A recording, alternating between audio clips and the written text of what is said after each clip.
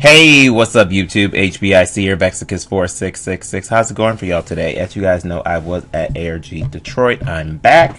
I'm probably going to open Poketekken and stream some of it.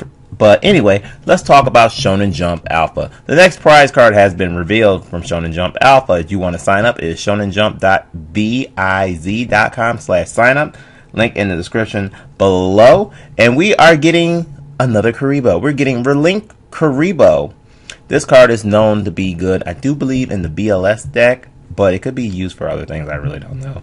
But it's things for Tribute Father. This card says it is Attribute Dark, Type Fiend Effect, Level 1, Attack and Defense 300, 200, you know, standard Kuriboh.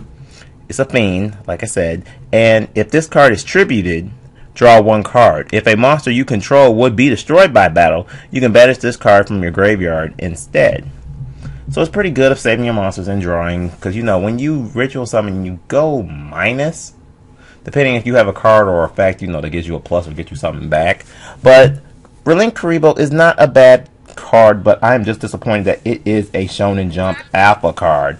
But tell me what you guys think overall, and I will see you guys next video. Catch me if you can.